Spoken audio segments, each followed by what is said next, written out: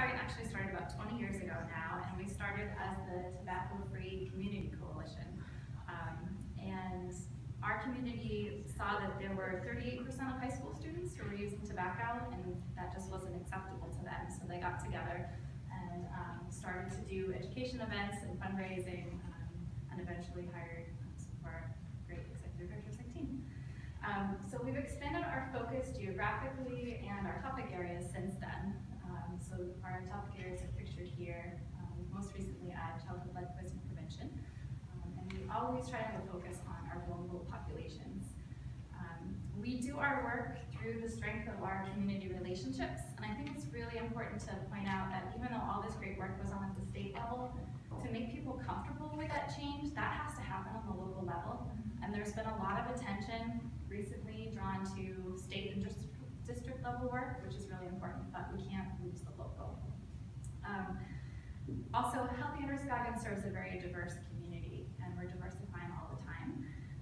One of the interesting cultural things we've learned is that in Somali culture, a lot of women, when they bring their babies home from the hospital, will have social gatherings which involve use of hookah.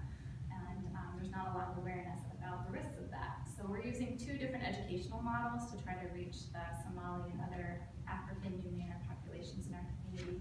One's called Neighbor to Neighbor, and we educate a core group of women and then ask them to go out and educate two of their friends and neighbors. And it's based on the very social culture of our Somali folks. And so in 2010, we educated 27 advocates. They went out and educated 154 friends and neighbors, which impacted 437 family members. And we also use our Healthy Homes, Healthy Families model.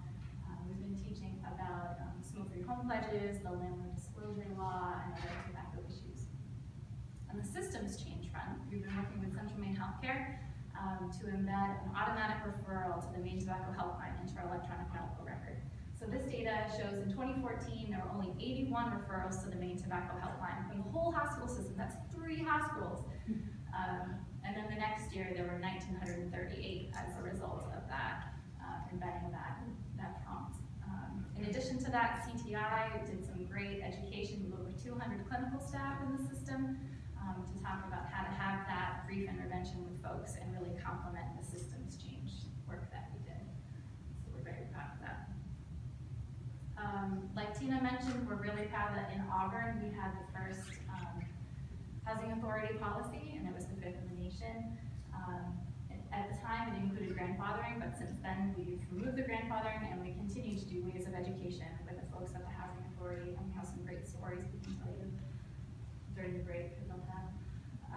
In terms of programming, we've done our Quit and Win program for 17 years running now, and that's an opportunity to piggyback on people's New Year's resolutions, have them sign up with a buddy. We provide evidence-based practices for quitting, and then we have a party at the end.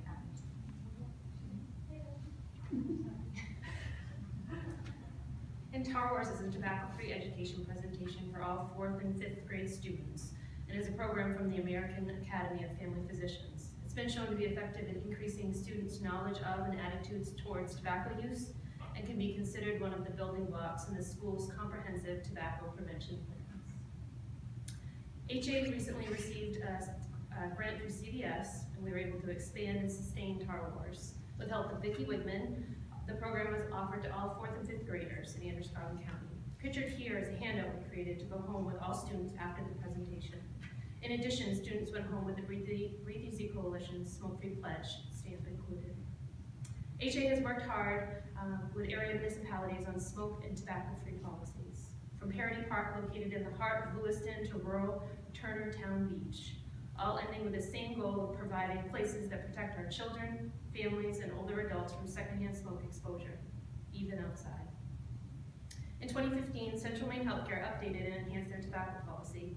It included all electronic nicotine delivery systems, no smoking in parking lots, employees cannot have a recognizable odor of tobacco smoke while on duty, so third-hand smoke, and lastly, should a patient choose to go outside to smoke, it is considered AMA, against medical advice. Androscoggin County has seen a total of almost 1,700 pledges taken, about 33% of the total taken since the program began in 2008. Lewiston and then Auburn are the 2 municipalities with the highest number of pledges taken. One reason is due to our valued community partner, Head Start. A training was developed, created, and facilitated by Healthy Androscoggin and the BEC Coalition for our Lewiston and Auburn lead poisoning staff. Staff are trained on the background information of smoke-free housing, policy adoption, and resources available. Staff can now provide education and information to area landlords that participate in the lead poisoning program. Pictured here are Androscoggin-based work sites that have either enhanced, updated, or adopted a smoke or tobacco-free policy. One work site has as little as 23 employees, while another has over 3,600. With expertise from Joy and Joy, Project Integrate, and the BEC Coalition, included in this list are 3 behavioral health agencies.